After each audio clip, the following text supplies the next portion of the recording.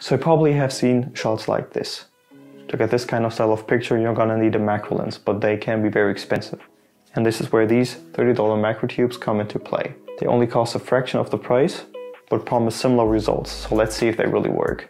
The way you use them is very simple. They kind of work like a mount adapter. So you're just gonna mount these macro tubes onto your camera body and then add whatever lens you want to shoot with.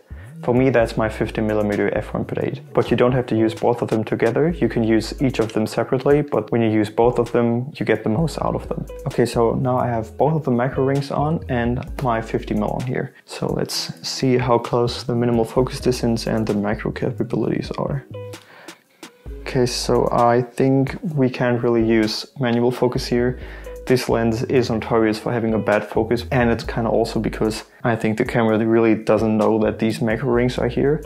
So I'm just gonna put it into manual focus. Okay, so this close is the minimal focus distance with both rings on. Okay, so I took the small one off and I just have the 16mm big ring on here now.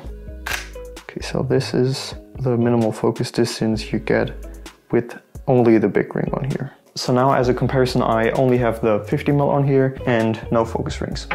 Okay, wow, that's a huge difference. That is a massive difference. I'm actually pretty surprised with this result.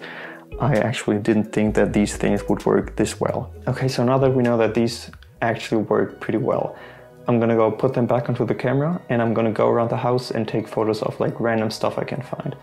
And you at home are gonna have like 3 or 4 seconds to guess what this thing is. So let's see how many you can get.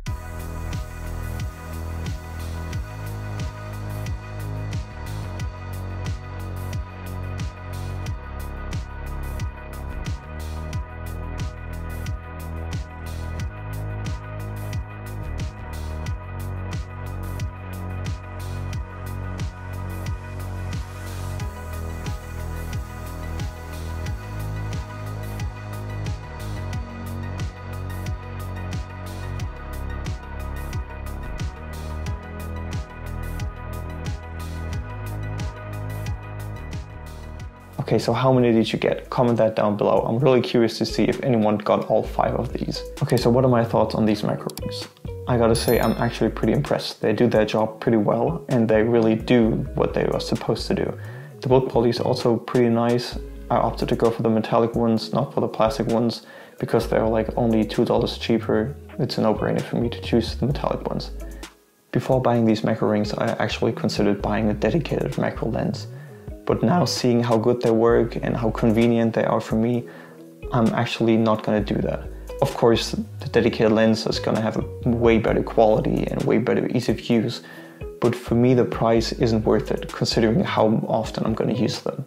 They're probably gonna live on my camera bag from here on out because they're pretty compact and for car interior shots they can be pretty useful. But if you really want to get into macro photography, maybe buy them and test out if it's really something you want to do, and then go ahead and buy the dedicated lens.